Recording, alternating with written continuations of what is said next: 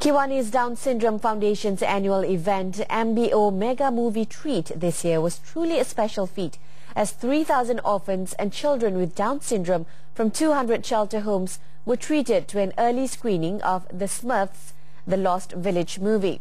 The 19th edition of the program also landed in the Malaysia Book of Records MBOR for the largest simultaneous participation of underprivileged children in a movie screening in the country.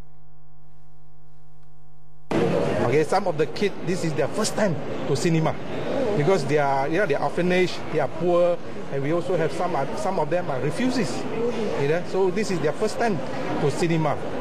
As you know that now watching a movie is also not cheap anymore, right? It's not cheap anymore. It's more than 15 ringgit per ticket nowadays. The event, held simultaneously in 23 cinemas throughout Malaysia, was launched by Tengku Permaisuri of Selangor, Tengku Permaisuri Nur Ashikin, who joined the screening with 130 children aged between 6 and 12 at MBO Setapak Central on Saturday. Tengku Permaisuri Nur Ashikin also witnessed the handover ceremony of the record certificate to Malaysia Kiwanis Governor Vincent Ho from MBOR CEO Datuk Michael Teo.